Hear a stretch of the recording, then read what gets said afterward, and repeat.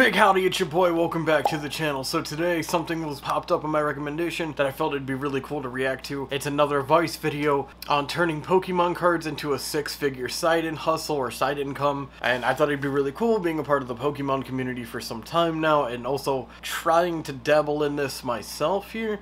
So I figured we'll see it from a successful perspective and see what's going on and what they do in their day-to-day operations, or what they show us really. And we'll go ahead and deep dive in, and I'll give you my opinions and my thoughts on maybe what he could do better, or if he's doing perfect at it, or what I may want to do. So if this enjoys you, please watch the entire video, and thank you so very much. And ladies and gentlemen, let's get straight into it. Alright, ladies and gentlemen, here we are with the video turning Pokemon cards into a six-figure side hustle. As appropriately, I am wearing Gengar hat in the spirit of a Pokemon video, of course, why not? So we'll go ahead and we'll dissect this and see what we can do. Excuse me, without further ado, let's get straight into the video.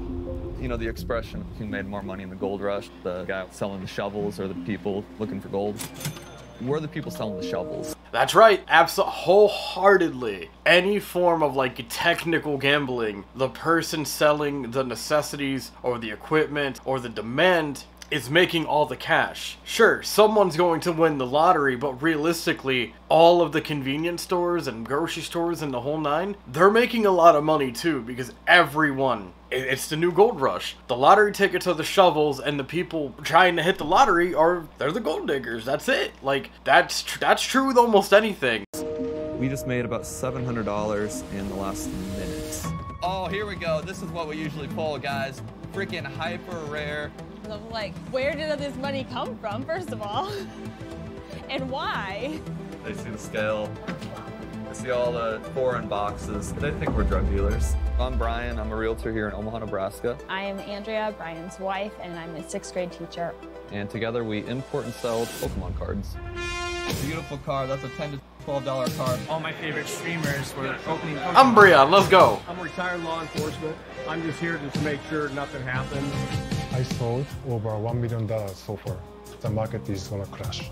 I made more. Every market has a bubble. We've seen that in the 2008 financial crash when the entire finance industry went under, the real estate industry went under, the automotive industry was going under, went under basically, since the 2008 crash. But every market has a bubble, regardless of what it is. The Pokemon bubble will pop. At the end of the day, it's gonna pop. The hype will die off. Influencers will move along. All these other YouTubers, celebrities, whoever, everyone's gonna move along. And then the bubble's gonna pop. If and when it will crash, who knows, honestly. I'll make in 2 years at my 40-hour-a-week job. I want to be done with all work when I'm 40. It'll happen.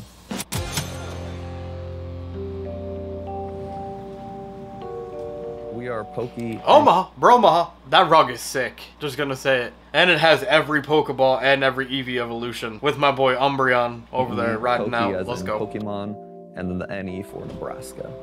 We import Pokemon cards from Japan. People go to our website, they buy them, and then we just ship them out. When we started off, we just had Facebook sales. We sold like American product at the time. And then we didn't want to be involved with like selling American stuff at a time where kids can't get them in the store. There are a lot of people in America that go to Walmart, buy everything, and then sell it on eBay. That's very frowned upon because they're taking it from the little kids that actually want it.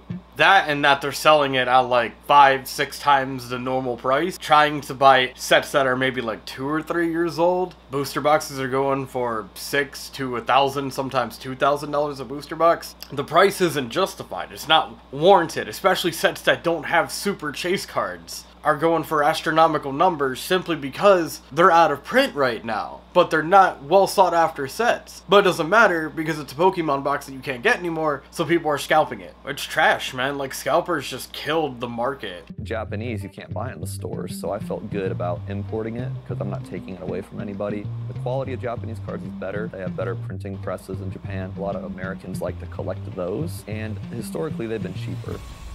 I don't know necessarily if the quality is better. I hear this on both sides. But I do like Japanese cards and I do like American cards. I can't necessarily say the quality is better in regards to price. But this dude's dealing it, and if he says they're cheaper, I guess they're cheaper. I've also been a Pokemon fan since I was like in kindergarten. Pokemon's as big as it has ever become. Pokemon Go makes over $1 billion a year. The video game market's insane. The anime is on season 30. The card game's bigger than it's ever been.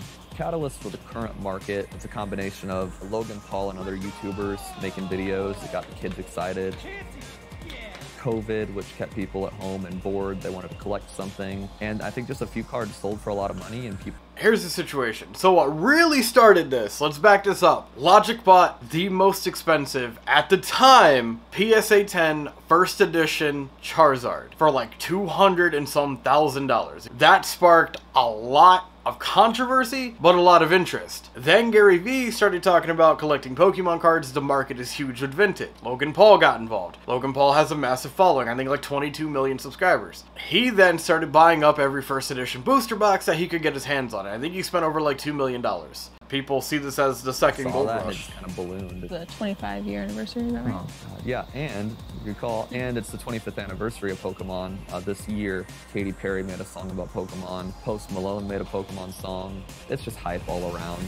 This is my organization. This is like our booster pack walls. Most people order by the booster pack. The booster pack has 5 cards in it.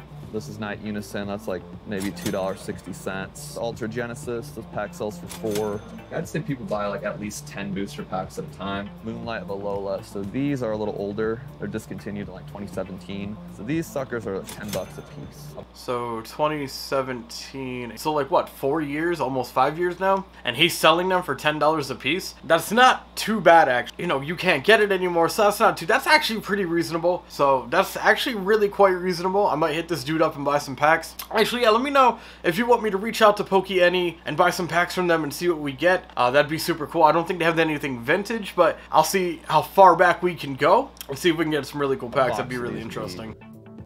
$10 times 3. $300. 300. So a booster box has 30 packs in it. This is our gun safe of Pokemon cards. We got about $30,000 of these booster boxes in here. The boxes can range from like $60 a box to our newest set, which is about $150 a box. If we opened all of these right now, we'd find some cards with a ton of money.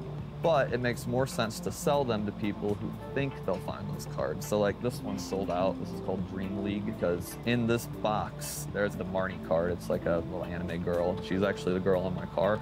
And that one... Alright, that's actually sick. I saw the car earlier, but it moved too fast. And I get why they used Marnie. One card that looks really cool. $1,200. Alright, he's saying a Marnie card from Dream League, I believe, is $1,200. Hang on a second. I don't know about that one. Okay, so I looked up the card here that was, I believe that is in question. I looked it up, the Dream League set and Dream League Enhanced. Unfortunately, there is no Marnie card in that set. I did look up the most expensive Marnie card, which should be on the screen right here. It sells for about $560, somewhere around that. It's the most expensive Marnie card to date, and it's the Shining V Japanese Marnie card that is ungraded. So I'm not really sure if that's the card he's referencing, but Dream League doesn't have a Marnie card in it. I think he may have misspoke, which isn't too big of a deal, but I did want to look into that because $1,200 for a trainer is kind of unlikely, even for like a secret or a hyper rare. Gun safe of boxes and this whole wall, and then we're looking at about $50,000.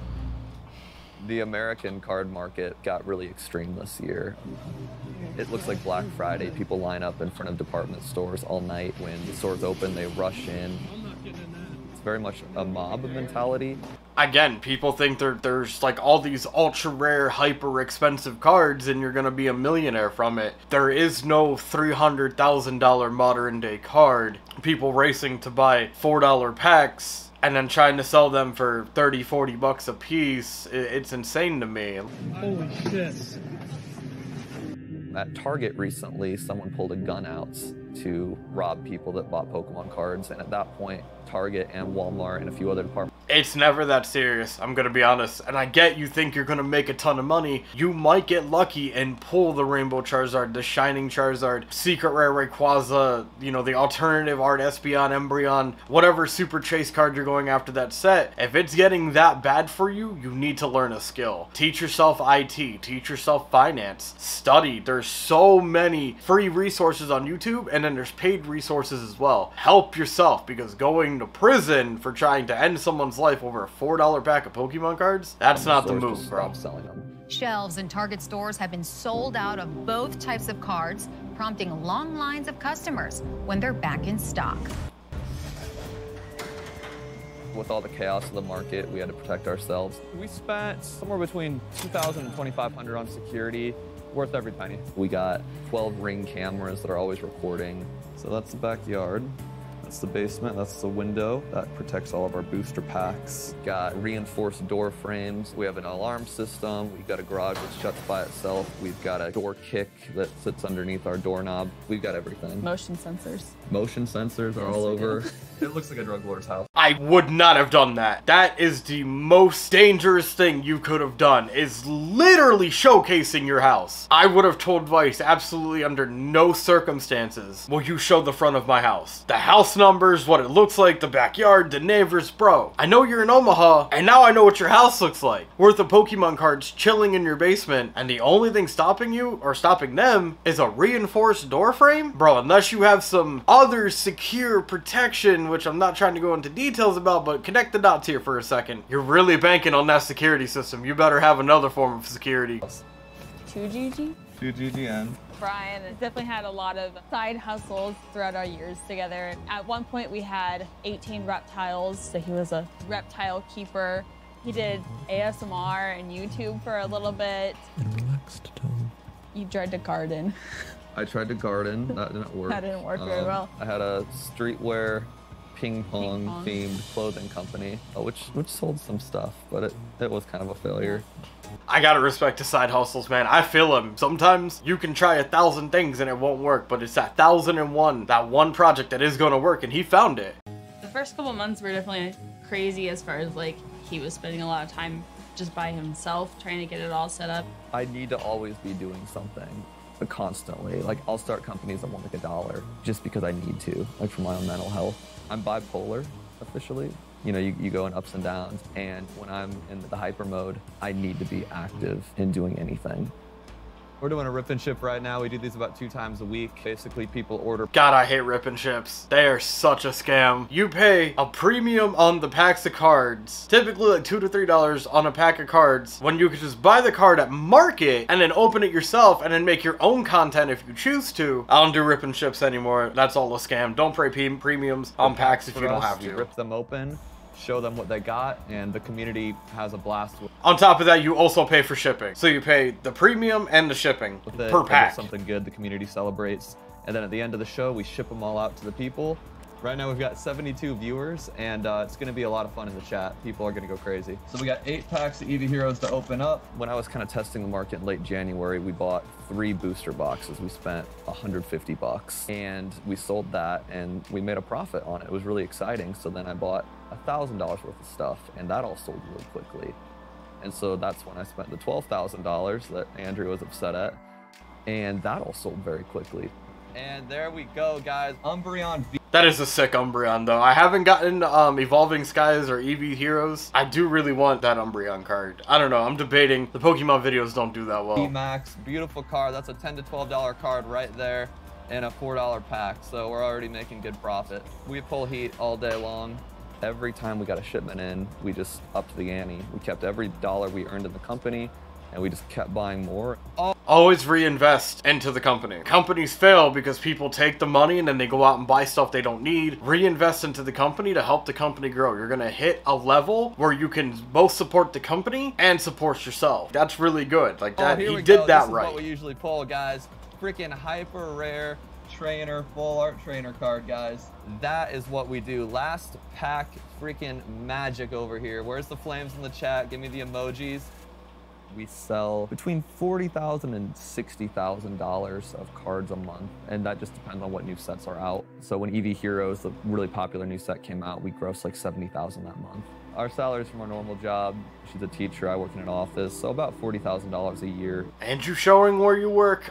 Oh my goodness, bro. Each, so $80,000 a year total, and we made that in 5 months doing Pokemon. Based on sales increases in the holiday, I think we'll probably hit $500,000 in sales this year. I think we can make like $200,000. I'm about to hop on the phone with one of our best suppliers. He's out of Japan, and he's getting us pretty much all the product we have. Hey, what's up? How you doing? I'm good, thank you. Nice to meet you. It's good to see you in person. This is cool. Anyone can buy cards from Japan. If I want to make money on it, I need to spend between $30,000 and $50,000 a month to bring in the bulk, and then I can sell them for pretty much market price and still make enough to make it worth it. We met on the internet through, basically in January before we sold anything, I spent probably 90 to 110 hours on Instagram just DMing people in Japan, and eventually I found my main supplier. The most money we ever sent was $60,000 when we bought everything he owned just to prepare for the market shift. You guys are a good team. I mean, you answer emails right away, you send stuff right away, you ship something before I even paid you. I'm working on that. The bank should be all cleared by Monday, so I'll get you hooked up. America, there's such a shortage of cards, so I imported cards from Japan because there was a ton of those still. But now everyone's kind of caught on, and so now Japan is looking like America. Japanese stores are out of cards. It's looking like there's going to be a shortage no matter where you go. Pokemon was not that famous before, but after COVID, people start collecting Pokemon cards and the price goes up. I got connected with Brian through eBay first, and I hope we can help each other. All the items that I buy from warehouse comes into this room. I close the windows because I don't want anybody to see inside. See, this guy's smart. He's not trying to show you every single aspect of his operation. Bro, he has got a lot. Oof. Bro, he is the factory. We have a lot of inventory here. We have items worth with around 7 million yen. I'm worried about thieves breaking into my house. Yeah, you should be concerned. Definitely security system, and if you can, like, aren't a security. Like, just get a security 10% guard. from the sales. For the last 7 months, I sold over $1 million. I made around $130,000 in profit. I never expect. Alright, that's a really big gap there in profit. So he either has to be paying himself and buying product. I really hope you're buying a ton of product to redistribute, because that's a really big margin suddenly disappeared. Like this.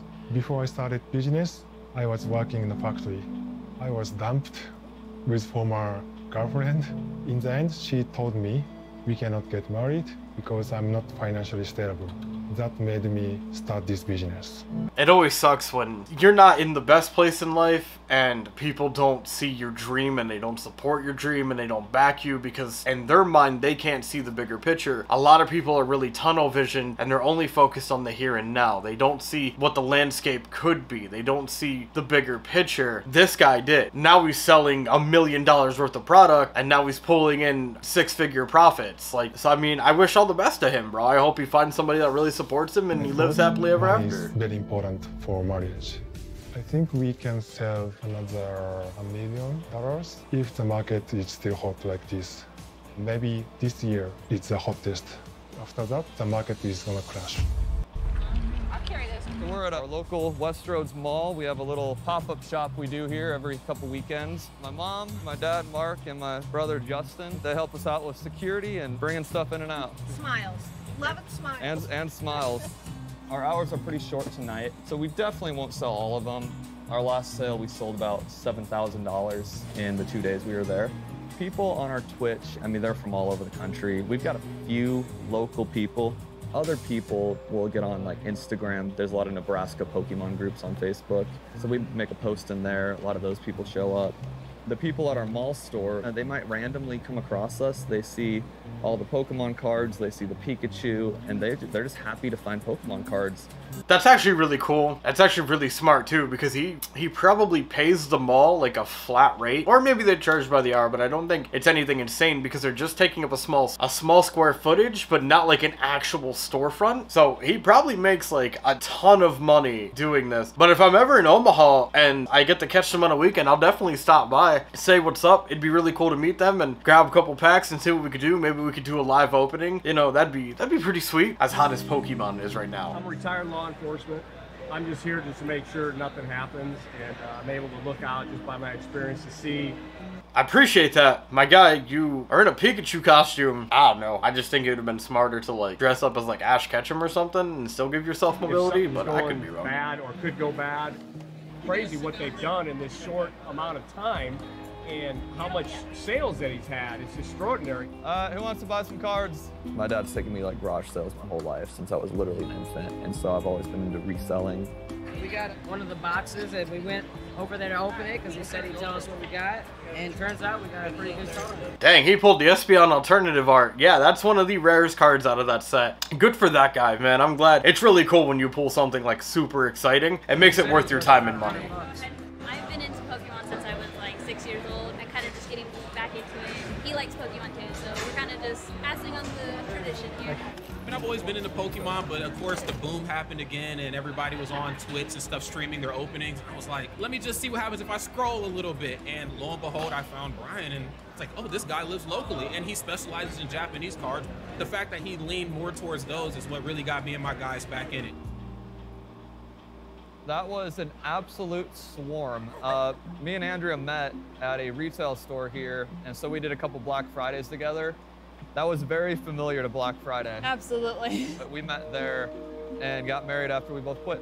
They cleared us out already. Like, we sold so many packs. It was chaos. So that was $600 in sales just now. 30 minutes. Or less. So profits, about $200 in 30 minutes. So $400 an hour. None of this like ever made sense to me, and like sometimes it still doesn't, as far as like how it all works. It's definitely, I would say, flabbergasted is the word. My boss, he does like a lot of property investing as his side hustle. So when he heard I'm doing this, he got super excited. And his goal for me is to partner up with him and buy some houses with this money. Buying real estate is the move. Partnering up with your boss, maybe. I guess that's a personal dynamic. I mean, if you trust him enough, you gotta be careful about who you do business with, because some people don't have your best interest. They're just looking for fast cash and a fast reward. And after Pokemon ends, or we have enough money saved up from it, I can actually apply it to something realistic that will change my life. I was convinced it would turn into something. Like, my main goal was to pay literally for our water bill and electric bill. Now I realize I can pave the rest of our future with this. Damn. Here we go. Shiny Corviknight, guys. Nice. Sopranos bird in the shiny form. Oh my god, we just got... Whoa, oh. This is the God Pack. We just got... You pulled Shining Charizard, one of the rarest Charizards in modern set, and you aren't losing your mind? Do you understand, like, how rare not only God Packs are, but the fact that it had a Shining Charizard in it? Like, 600 raw. Japanese might go actually for a little bit more. The Americans like 600 raw. I don't know, bro. My level of excitement would have been through the ceiling.